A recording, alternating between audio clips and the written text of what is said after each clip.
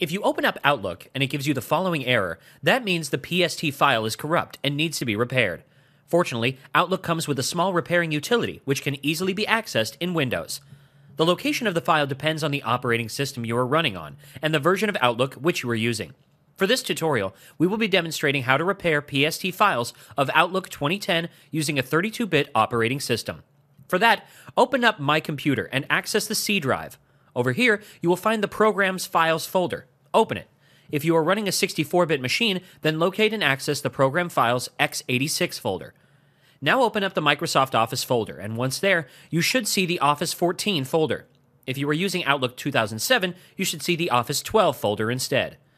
Open up the folder and locate the scanpst.exe file. Double-click on the file and it will open up the repair utility. Over here, enter the location of the PST file you want to repair. Over here, it's showing me the location of the PST by default. Now simply click on the Start button, and it will start scanning the file. Over here, you can see that the utility found errors in the file. You must create a backup before starting the repair. You can choose where the backup file should be saved.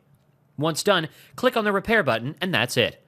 Once the process is completed, a notification window will appear on the screen. With the repair completed, let's test if the file has actually been repaired or not. Open up Outlook, and you can see that the application opens up the PST file. That means the file has been repaired.